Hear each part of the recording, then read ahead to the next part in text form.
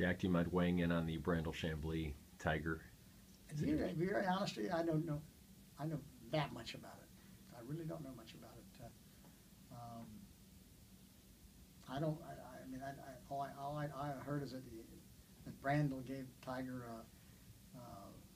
not a good grade for the year or something. Yeah. But I try to stay out of that stuff. I think it's probably a good idea to stay out of it. Yeah, I mean, you had said that what happened at Augusta, you didn't blame Tiger for continuing to play. You thought that was the right thing to do. No. I think that what happened at Augusta, I mean, I assume that must be part of it. Right. What happened at Augusta, in my opinion, that you had all the top ruling bodies of the game of golf were there. They, as a group, made a decision of what should happen.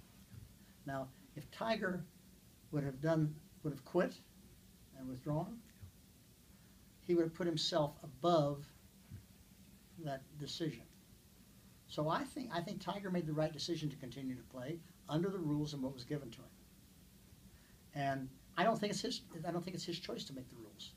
He plays under the rules, and so no, I thought that was handled very well. Whether you agreed with the rule or not, that's another thing.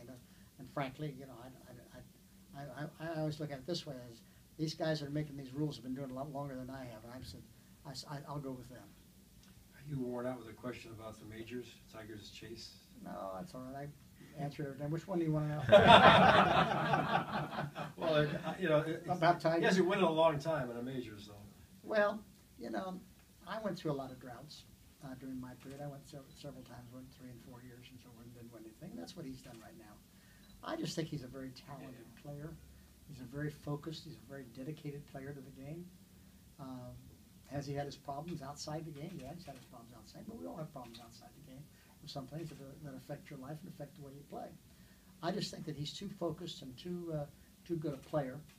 I mean, if he's going to play another 10 years anyway in majors, where he'll be competitive.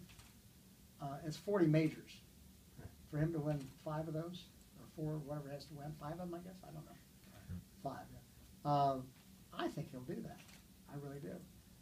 I just think he's just too good not to. And but you know, the whole point of it is, though, he still has to do it. He has to do it, and he has to have a career greater than anybody playing the game today from here on to do that.